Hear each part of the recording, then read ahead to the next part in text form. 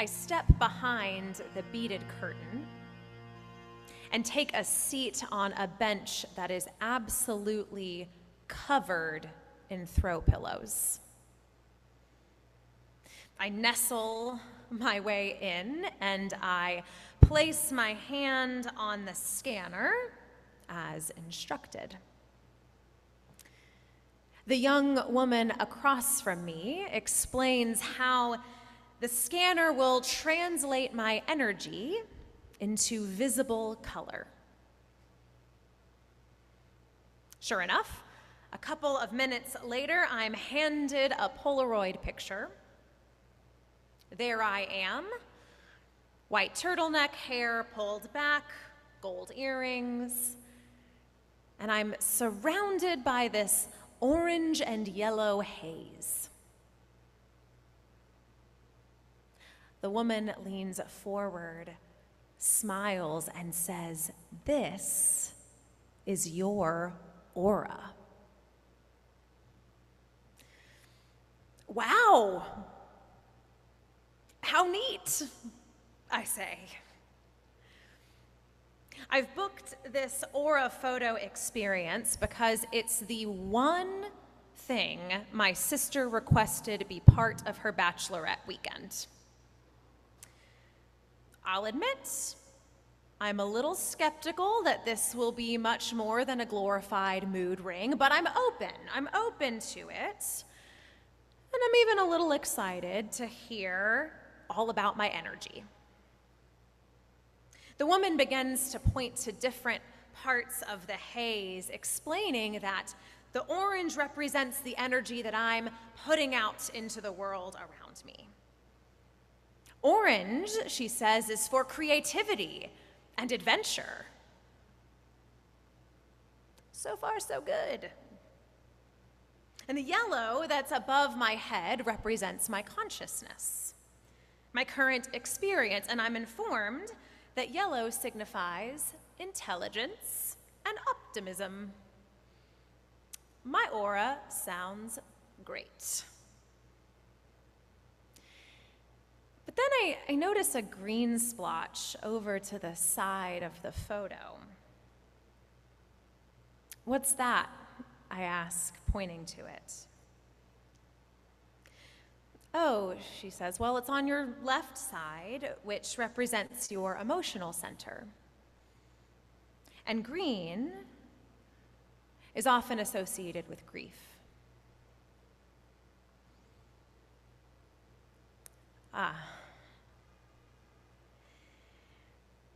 I try desperately not to cry. I don't want to cry here in this dimly lit back room of a crystal shop with a stranger in front of me. I don't want to cry at all this weekend, which is supposed to be about joy and celebration. I'm honestly sick of crying and am a little bit surprised that there are even tears left in my body at this point. "Grief," I say. "That makes sense." This young woman, bless her, just smiles and nods. She doesn't ask any further. She tucks the photo into a cardboard protective case and hands it to me. She gently says, "Our auras, they change. You could come back in a week or 2 months and it would probably look different." I don't know if that's a sales pitch, giving me reason to come back and pay for another photo, or if it's a kind reminder that the grief won't be this strong forever. I say thank you and make my way back to my mom and my sister and her friends. I put a smile on my face and proclaim I have an intelligent aura, brushing off the fact that, in the words of Paul, I have great sorrow and unceasing anguish in my heart. I have heard 1,000 variations on that verse, on the sentiment behind it. I feel empty. I'm in so much pain. I don't know what to do. I'm lost. Great sorrow is a part of life, and I don't know a single person who hasn't wrestled with it in some way. So perhaps it shouldn't come as a surprise that Paul engaged in this wrestling of the soul, that Paul, the prolific writer who has an argument for just about everything, can also feel lost and confused. Paul is wrestling with something in this passage from Romans, something that pains him to his core. But we can't be sure exactly what it is that pains him. It is an anti-Jewish reading and an incorrect reading to assume that Paul is pained due to a belief that the Jewish people are wrong or unredeemable. Paul writes at length about this in Romans, and he comes to a decisive conclusion. Paul says that God's love and grace is for everyone. He says that the kingdom of God includes the Jewish and the Gentile people.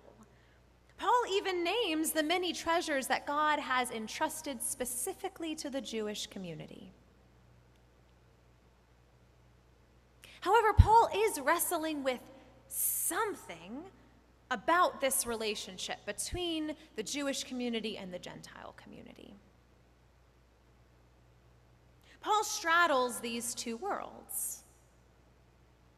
He is ethnically Jewish. He was born and raised within Judaism. He studied it at length, and presumably he has friends and family who continue to worship in that tradition. And Paul has become a primary leader of the early Gentile Christian movement. He plants churches and trains disciples and nurtures the very beginnings of what will become Christianity. So perhaps Paul is wrestling with the relationship between these two worlds and how he must stand in the bridge at times. How he loves people in both spaces. How he maybe feels both insider and outsider at the same time. How many of us can relate in our own way? How many of us straddle different communities, maybe even different belief systems? How many of us have tried to knit together the community in which we are raised and the community in which we now find ourselves? That can be painful sometimes. Or perhaps Paul is wrestling with parts of himself. Paul is not a perfect man. Before he was Paul, he was Saul, a radical persecutor of the earliest Christ followers. He sought their death. Perhaps he is pained by his past and trying to make sense of how that fits with who he is now. How many of us have been there, wrestling with what we have done? How many of us have tried to make sense of our past in light of our present? That can be painful too. We can't know exactly what it is that pains Paul, but we can know that he is wrestling. that something is causing him anguish and he does not have the answer for it. Yet, in his unknowing, he offers us a profound truth. For you see, this section of Romans, in which Paul confesses the deep pain of his heart, it comes right after one of the most powerful verses in all of his letters. Maybe you're familiar. For I am convinced that neither death, nor life, nor angels, nor rulers, nor things present, nor things to come, nor powers, nor height, nor depth, nor anything else in all of creation will be able to separate us from the love of God in Jesus Christ our Lord. In fact, the first verse of today's passage in chapter 9 might very well be referring not to what comes after in verse 2, but to what comes right before in chapter 8. That Paul is saying, I am speaking the truth that nothing can separate us from the love of God. Not even my own or our own pain. Not even our own wrestling, not even our own uncertainty.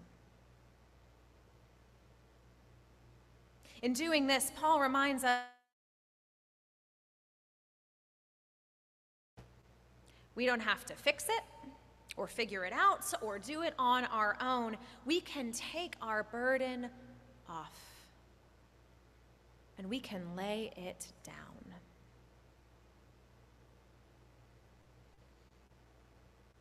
The story of Jacob wrestling with the angel is one of my favorite scriptures because it reminds me that there is nothing wrong with wrestling with God. There's nothing abnormal about questioning or wrestling within our own soul. It reminds me that there are so many within our faith that have struggled mightily. And it's interesting, the text from Genesis says that Jacob stands on the riverbank and that sometime in the darkness of the night he begins to wrestle with someone. And of course, the common interpretation, the interpretation that I often use, is that Jacob is wrestling with the divine, with an angel. But that's not the only interpretation. Some say that Jacob initially is wrestling with another human, maybe even his brother Esau. Some say that the river Jabbok was home to a demon and that Jacob is wrestling with a dark force. Some even say that Jacob is wrestling with himself and that the angel shows up to pull him out of it, to save him. This story both normalizes wrestling in our souls, wrestling with God, and reminds us that we wrestle with God. We wrestle with God on our side, whether or not we realize it. If you are or have ever been in a place of wrestling, in a place where sorrow and anguish are in your heart, I do not have magic words to make it better. I wish that I did. But I can tell you that you are in very good company. You are in the company of basically every person I've ever known. You are in the company of great figures in our faith. And I can tell you that it will change. If you come back in a couple of weeks, or a couple of months, or maybe a couple of years, it will look different. That's not a sales pitch. And I can offer you the challenge of our faith, which puts side by side the truth that there is great sorrow and the truth that nothing can separate us from the love of God. The challenge of our faith, which is to hold together these two truths, even though they can feel like opposing sides of a magnet. To hold together the sorrow and the love, the storm and the rainbow, the cross and the resurrection.